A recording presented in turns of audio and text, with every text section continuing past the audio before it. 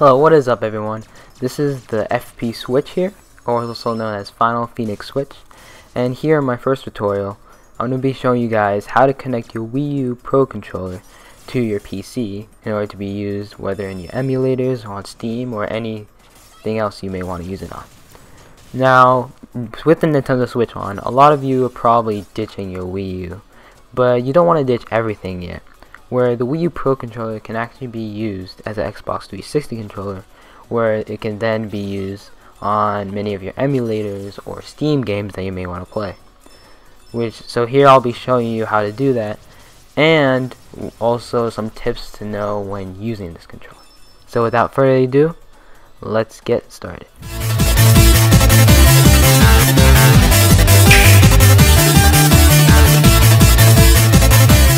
Now, of course, the first thing is what you're going to need. What you're going to need, obviously, is a Windows PC and a Wii U Pro Controller also, with a software you need to install, which I'll give the link here in the description, which is on WIINU Pro.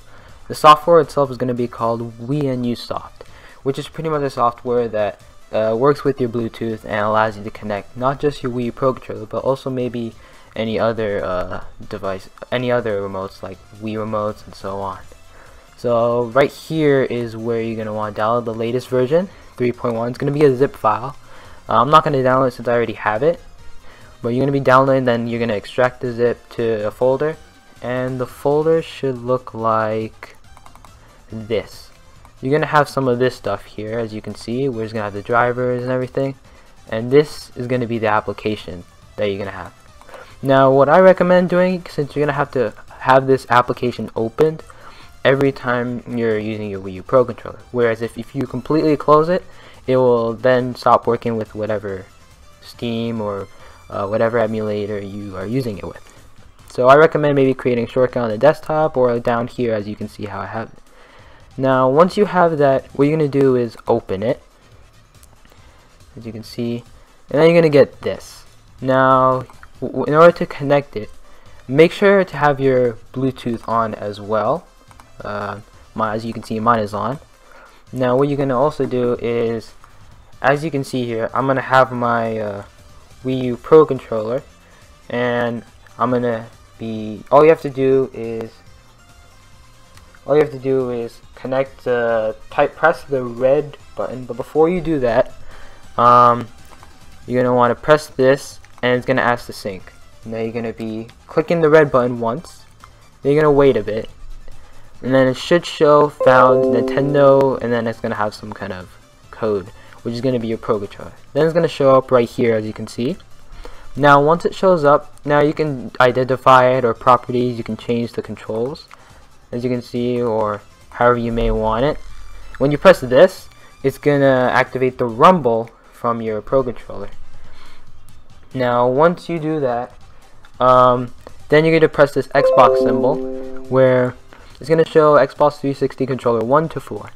Technically what it's saying is that you're able to connect up to 4 controllers at the same time, which is, as you can see on the bottom also here, it's also going to say set up and ready to go. Now you want to, if you only have one, you're going to press controller 1, and then as you can see here, it shows the light is going to be on player 1 as well.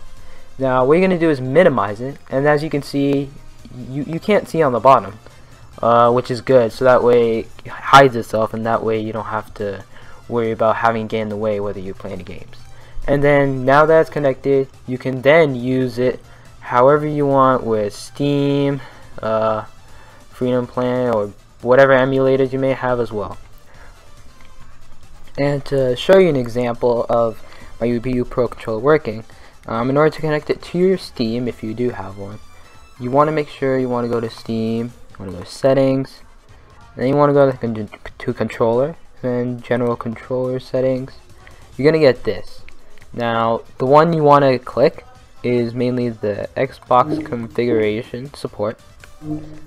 As you can see, once you press that, it's going to automatically detect controllers, and it's going to detect your Wii U Pro Controller, but it's going to say it's an Xbox 360 controller. And then you want to move it around to make sure it's working. The interesting thing about it is that if you do have a PS4 controller, You can change the color, and the only reason why I have this was because I had somebody who brought one later on, which is why. So that's pretty much how you would do it. And then it's also good if you want to go into like big picture mode. As you can see, I can just move it with the thing, and then we'll play a game maybe to show an example. We'll play some Sonic Generations. How about that? And there you go. As you can see, it's working. And I'm using my controller. It's recommended for some of these kind of games that you probably want to use a controller. I mean, who doesn't? And if you're wondering why it's Dark Sonic, that's mainly because I'm using mods right now. If you guys do want me to make a tutorial, maybe, I mean, there are other videos on people showing how to use mods for games like this. Sorry, but if you want me to make a video, I will. But this is the Dark Sonic mod. I'll do this stage. Yeah, we'll do that. I haven't played in a while, so hopefully I still remember it. Yeah, I remember the controls.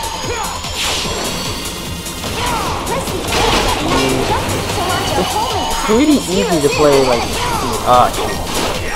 but yeah, you guys gotta kind of get the gist now. The controller's working perfectly fine. No problems.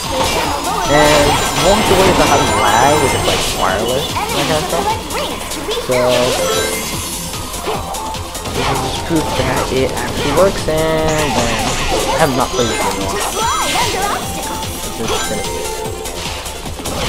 Well, actually, let's just go through it. Now, another thing that you need to know of is when you stop using your Wii U Pro Controller, you don't want to just shut off your computer or like just turn it off, because that won't disconnect it completely, and then you're gonna have some issues on showing that you think your Wii U Pro Controller won't work anymore.